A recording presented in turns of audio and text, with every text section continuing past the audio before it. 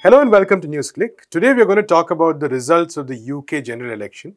The elections were held yesterday, that is the 12th of December, and the results came out at night. And the Conservative Party has achieved a massive victory, winning 364 seats. The number of seats required for the majority is 326. The Labour Party, on the other hand, has shrunk to 203 seats, which is one of its worst defeats in decades. The Scottish National Party has also achieved a massive victory in Scotland. To talk more about these trends and their implications, we have with us Prabir Purkayastha. Hello, Prabir. Prabir, so this election was held, it was a very contentious election because Boris Johnson has been trying for a long time to call for an election. The parliament was in complete anarchy and collapse over the issue of Brexit. Two governments fell after 2015, two prime ministers resigned at least. So we have a situation where despite all this, despite all the chaos, despite the complete bankruptcy of conservative politics, they seem to have returned with one of their most historic victories.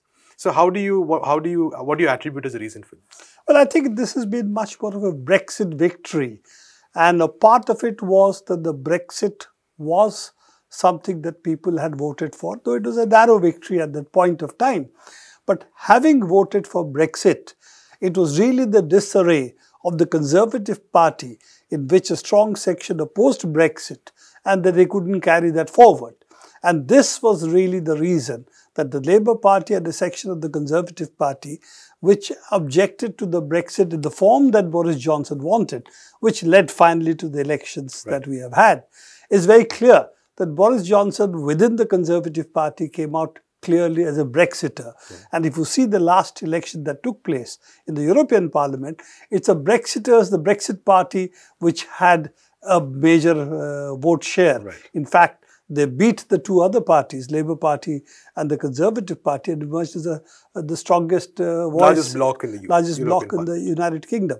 So given this, it's clear that the Brexit has gained ground from the last referendum that took place. And this, if you look at the map, it's very clear that this map mapped on the Brexit elections would show that this has really strengthened. What does it mean when I say it's strengthened? You will see the Scottish National Party has won a larger share of seats and in fact has swept Scotland, as you said, and they have been opposing the leaving Brexit, and therefore they have also gained seats. So what we have discussed earlier in NewsClick, the Brexit has been a polarizing issue in the United Kingdom and has made it much more of a disunited kingdom in which it's not the political divisions alone, but the ethnic and identity divisions which have widened in the United Kingdom. And therefore, the core English areas have voted one way, the Scottish areas have voted a different way. And in Ireland, Northern Ireland, if you see, the Irish voice has also been split. And you can see the Sinn Féin seats have remained in a particular area. And you can see that the Unionists, the Democratic Unionist Party, has again got a concentrated area with which it has got the seats. So you will see a much more division of a United Kingdom, which is based on rather the ethnic identities of the people. And within it, the English areas, that's where the Labour and Conservative Party have contested each other. And in this, the area that has gone against Labour, which has been for a considerable period their stronghold, are the old industrial areas in which the older working class population feels that the benefit of the European Union did not come to them.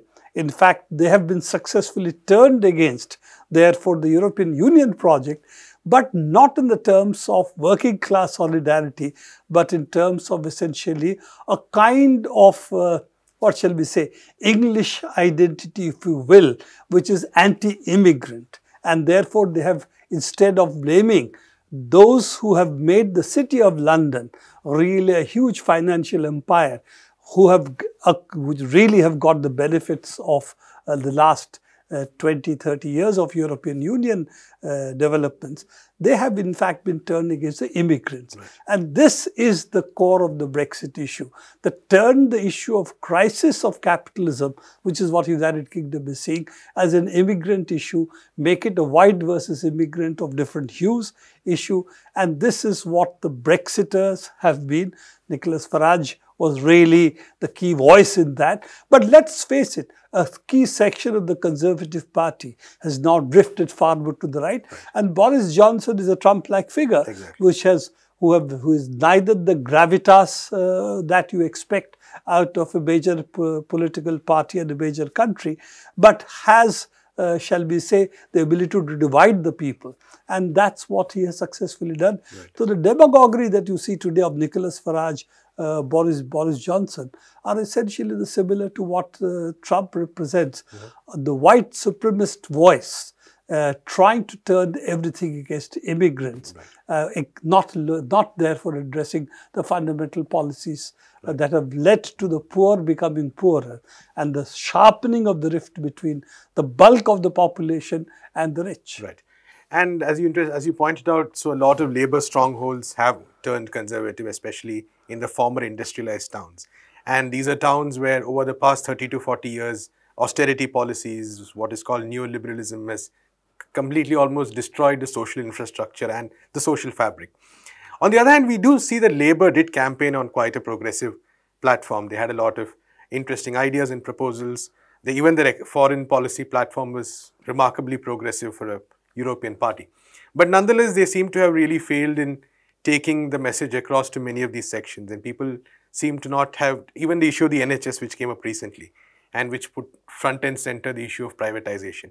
While that was a concern, it doesn't seem to have convinced enough people to vote Labour.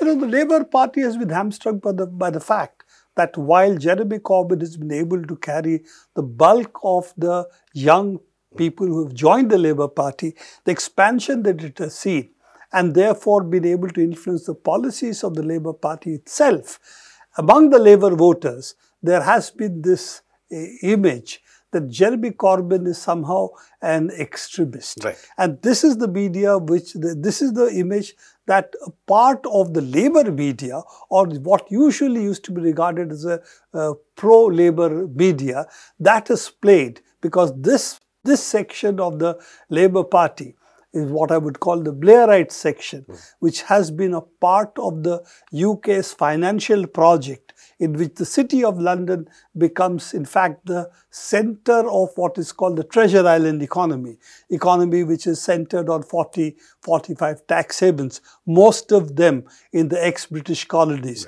supposedly independent, but really controlled by the City of London.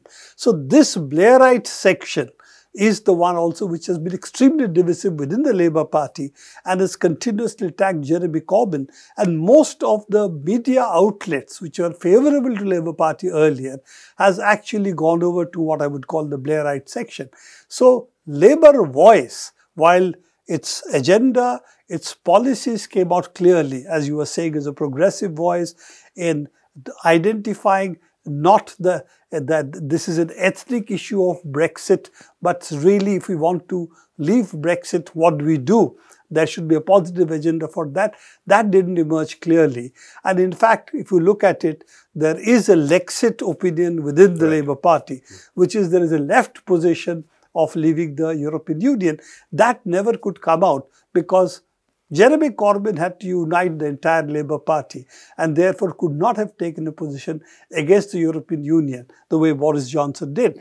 Therefore, while I think Jeremy Corbyn himself is a reluctant Remainer, because otherwise if asked if he sees past positions, he would have said European Union under the control of big capital, big finance capital, particularly the German banks and the major European financial institutions, is not something in the interest of the working class.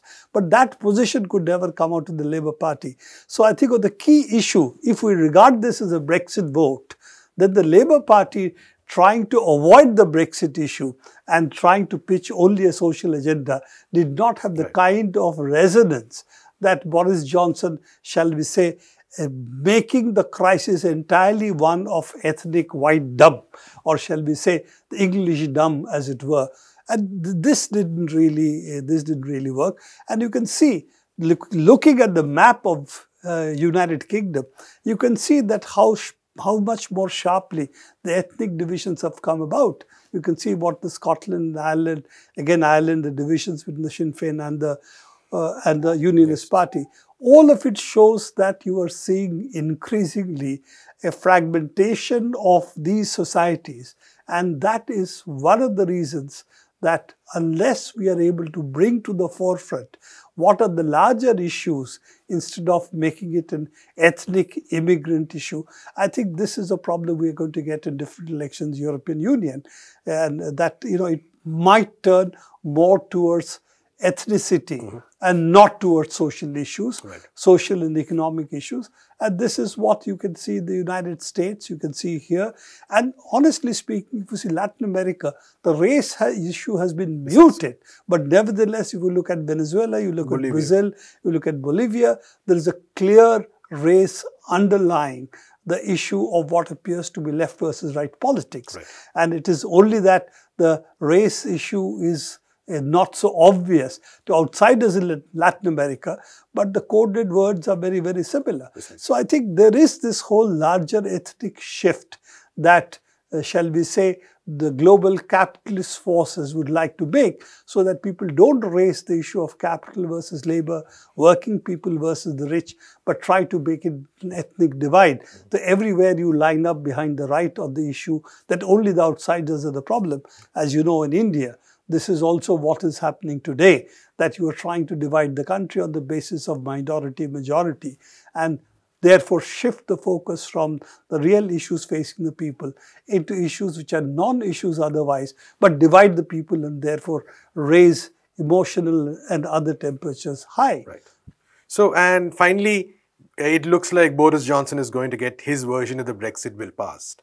And while there is a waiting period of a couple of years, it is very likely that this is also going to mark a phase of renewed austerity politics as well as a renewed neoliberal offensive as far as the UK is concerned.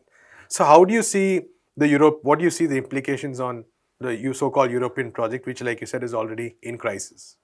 I think you're going to see two things emerge. You're going to see the United Kingdom, if it remains a United Kingdom, you could have a Scottish referendum come up again.